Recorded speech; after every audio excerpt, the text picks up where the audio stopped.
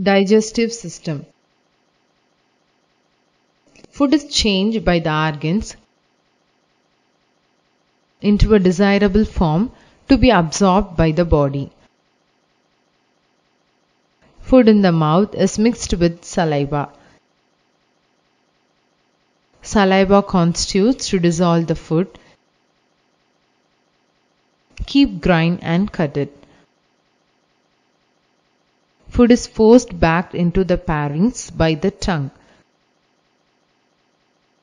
Food goes from the pharynx to the esophagus. Food enters the stomach. The unique muscular structure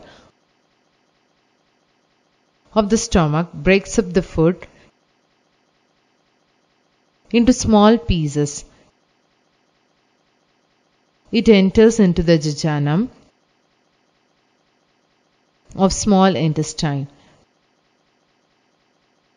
The major portion of the absorption occurs in the small intestine.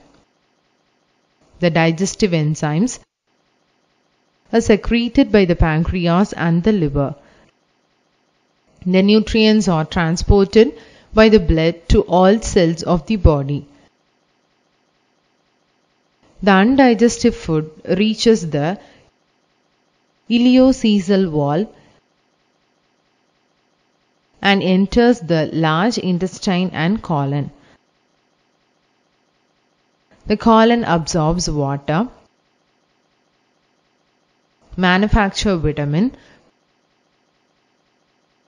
produces mucus,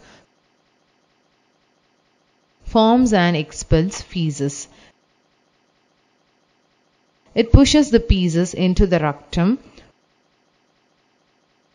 which stimulates the deposition reflex.